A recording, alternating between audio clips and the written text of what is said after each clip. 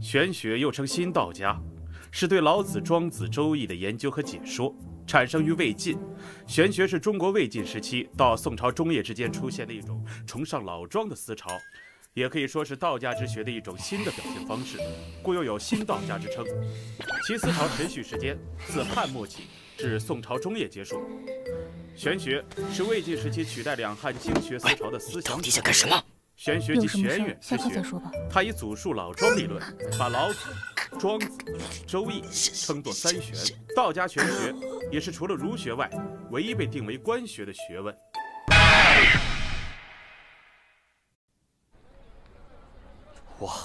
我跟你说，你在我家祖坟干的事，我跟谁也没有说。那张照片我也删除了，我不想惹什么麻烦，知道吗？但如果你还在逼我的话，我可真的报警了。哦，你想干嘛就干嘛吧，为什么跟我说？你到底是什么人呢？啊，你等一下哦，我连新身份自己都还没记住。我叫徐宝宝，我是来自台湾的交换生。我爸在大陆新办了一家成人用品企业，专门制造高端数字产品。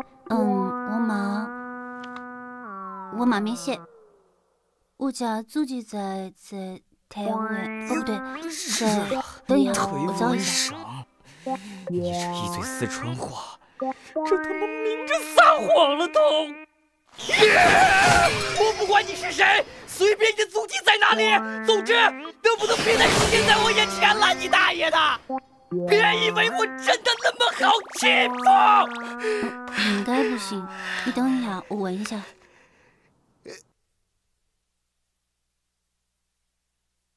喂，是三吗？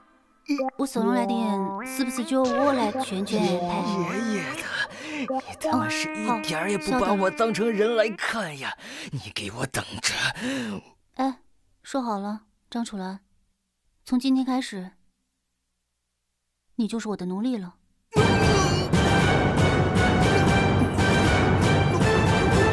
你妹呀！你等着，我现在就报警，我就不想弄不死你！报警？你先等等，比起报警，有件更重要的事你先做一下。昨晚你从活尸手中逃命，应该使用了特殊的能力吧？把那些能力立刻再施展一下，快！你还想装蒜吗？没有用的，你一直拥有很强的特殊能力，这在我第一次攻击你的时候就发现了。我昨天之所以要活埋了你，就是要看看你准备装到什么时候再爆发。到底在说什么呀？还要装吗？不听话的话，杀了你！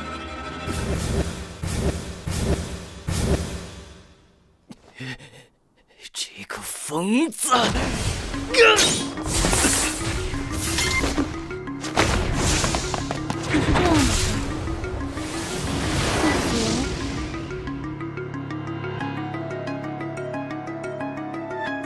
楚岚，无论何时，你都绝不能在一般人面前暴露自己的能力，一定要谨记。张玉德，这事咱没完哈！我家虎子就不能这样白白被你们打了！你给我等着！花了多少钱，我们全赔。全赔？没那么简单！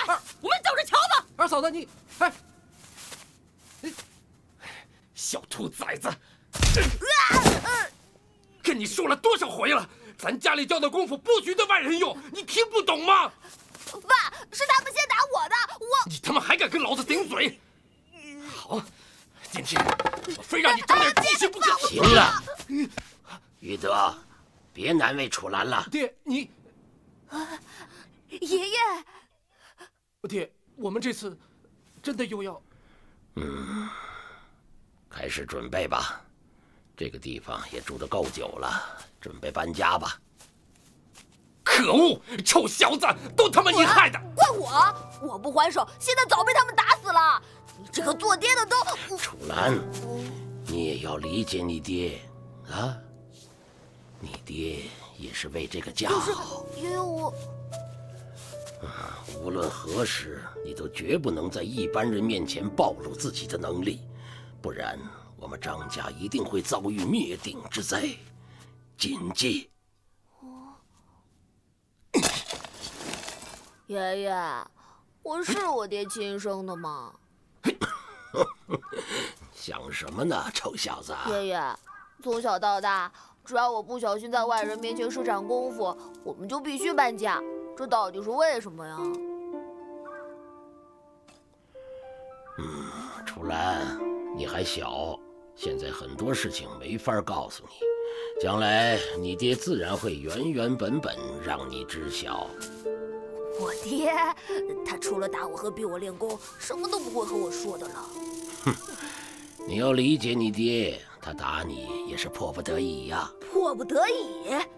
爷爷，别人家打孩子我可是见过的，用上皮带擀面杖啥的就很扯淡了。我爹呢？见风击破，黑虎掏心。他揍我都带招的，黑虎掏心啊！爷爷，用黑虎掏心打儿子，尼玛的姿势还特标准。这的确。我只要练功一走神，马上就一顿组合必杀，你知道吗，爷爷？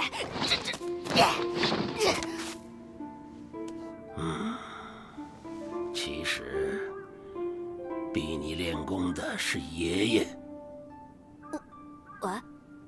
我让他认真教你练功，可是没想到这小子这么严厉。行吧，爷爷给你出气。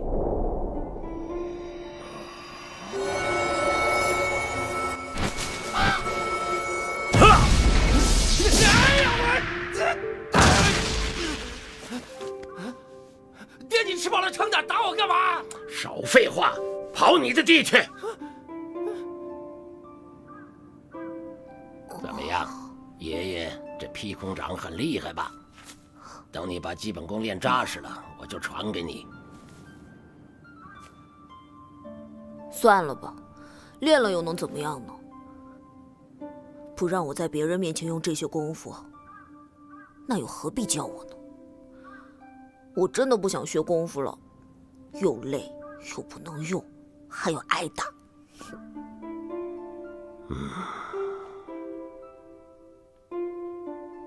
楚岚，你在想什么？爷爷都懂。可是，这真的是没有办法呀。爷爷也想你和其他的孩子一样，平平淡淡的过日子，不用学武功，不用躲躲藏藏的一直搬家。可是，是爷爷造下的孽，让你不得不学这些玩意儿。爷爷，到底……我们张家本就是江湖中人，而江湖上的牛鬼蛇神一向不怕天不怕地，他们怕的只有跟他们太过不一样的人。你太坏，他们会灭你；太怂，他们会踩你；而你太好或太强，他们也不放心，他们会打压你、疏远你。只有你跟他们差不多，他们才安心地接受你。所以，这江湖上活得最逍遥的是那些知道怎么把自己伪装得和别人一样的高人。为什么我们张家的功夫绝对不能外露？因为一露，你就成了别人眼里的异人。那个时候，所有人都会欲杀你而后快。木秀于林，而风力摧之。这个道理你懂了吗？楚岚。可是，爷爷，你教我功夫一定也有目的的吧？到底我什么时候能用？你至少告诉我一下吧。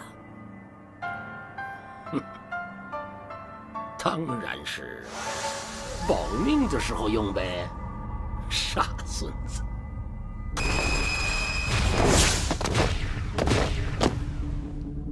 爷爷说过，不能在普通人面前使用功夫。但是，你怎么看也不是普通人吧？对，就是这样。引动体内金光，以宙驱使，天地玄宗，万气本根，修浩劫，修浩劫，正悟神通。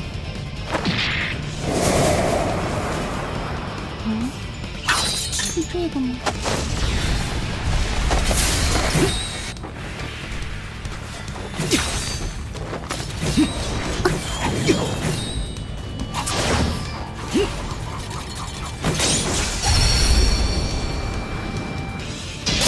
世上的异类不止我们一家，如遇到此类事，无论男女老幼，切不可犹豫，立即金光站着，否则性命难保。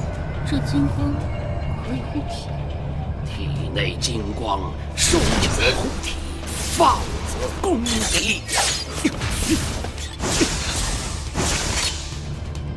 爷爷，我现在懂了，小时候你教我的功夫，就是为了对付这样的异类吗？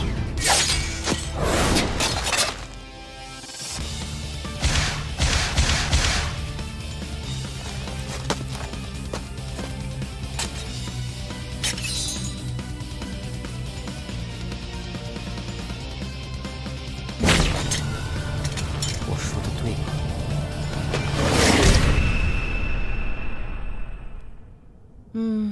从这个残留的量来看，没错，这应该就是张西林的遗骨。嘿，行啊，干得不错，办事挺利索的嘛。好吧，我来试试，看看能不能得到我想要的东西呢。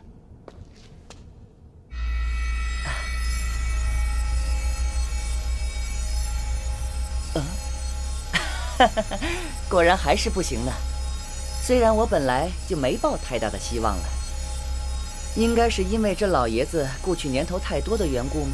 不过呢，我还是得感慨，即使这么多年了，居然还能从尸身上抽取这些能量的灵魂碎片。这老爷子当年到底是何等的强悍呢？哎，可惜光凭这些碎片的能量，恐怕得不到什么有用的信息。我已经按约定给你带回张西林的尸骨，所以我现在已经是你们的一员了吧？抱歉，因为这尸骨的效果不甚理想，我们还不能接纳你。什么？当初可是你向我做出承诺的，你想反悔吗？那也是没办法的事情嘛，谁让我是管人事的呢？我说不行就不行，而且你也应该知道，我们是一群既不靠谱又没规矩的货。你等等，让我想一想，说不定我还能再给你一个机会。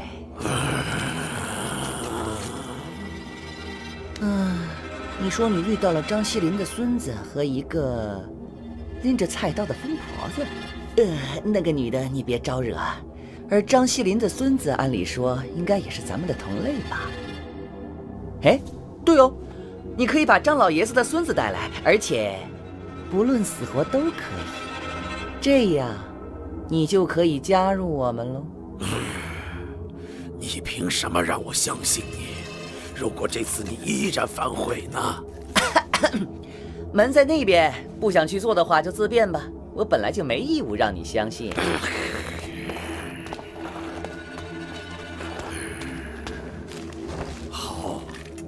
我就再做一次，不过这次你再敢耍我，我就拧下你的脑袋！好啊，只要你能做得到的话。哎，记得速度要快哦，不然过几天我很可能会再反悔哦。白痴！吕梁，你个神经病！直接把加入咱们的真正方法告诉人家不就得了？小何姐，那人可是湘西赶尸人一脉的后裔呀，现在已经很少见了。小坏蛋，整天就知道犯坏。姐姐，你饶了我吧！我们说正事。好了，不和你闹了。老爷子的身上其实还是能抽出点东西的，不过就是比较费劲。所以这几天我可能就不陪姐姐了。真是，过去这么多年，还没有完全清散，依然能感受到那种至刚至阳的气息。这到底，我练了这么多年的护体金光，就这么轻易的被这个疯婆子给磕碎了？因为你会成为我的奴隶，所以我已经特别的手下留情了。你看，我多有诚意，就只是砍碎了你的金光而已，完全没有伤害你的身体。妈的，我是不是还要多谢你啊？你小弟弟上的知识，我操！别看！这到底是什么？有只东西在小弟弟上，你不难受吗？妈，为什么这个疯婆子能看见这个？他到底是什么人？啊，这样吧，你立刻答应做我奴隶，不然我就让全校都知道你小弟弟的秘密。放屁！妈的，想威胁我，没门儿！我会让所有人都看到你的小弟弟。告诉你，我上面的东西别人根本看不见。我会让所有人知道你还是处男。处男怎么了？我是处男，我光荣。我会让所有人知道你连撸啊撸都做不到。我会让所有人知道你连升旗都会很痛苦。波儿姐，小的张楚岚今后就是您的奴隶，请您随意去使，千万别把我当成人来处理。不叫宝儿姐，叫主人。拿去。6310，这古董是哪儿淘的？其他的那些手机不经折腾。不经折腾，你到底准备让我做什么？小篮子，以后我会通过手机召唤你的。小篮子？谁他妈是小篮子？对了，我先回去了。那我怎么办？你就在这里躲到天黑再回去啊？反正你有功夫，天黑了应该能躲过别人的视线吧？天黑，这你妈才几点呀？不要了，讨厌！有什么关系吗？讨厌！有人！怎么一地破布啊？凭什么这种屌丝也会有女孩喜欢？走开了！而我却只能光着屁股在树上看这俩货亲嘴。不是这样的，别气馁，张楚岚，现在的挫折不算什么，你的未来一定是光明的，以后你一定能赚大钱，开豪车娶一堆白富美，你会变得更强，然后拧下那个疯婆子的狗头，祭奠被她切碎的那一刻。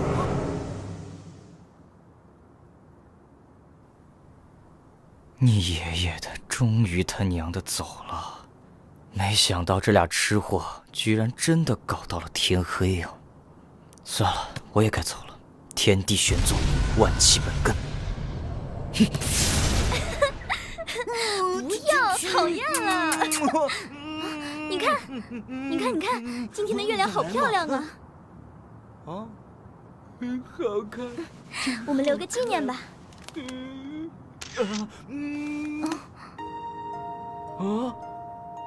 那天后，这张照片开始在校内论坛广泛流传，而南大的不可思议事件也从7个变成了8个。月圆之夜出现的迷之雪白屁股光腚侠，尼玛，难道是那天感冒了？传说在每个月圆之夜，光腚侠一定会在夜空中起舞，而看到光腚侠的情侣，当晚一定会成功上垒。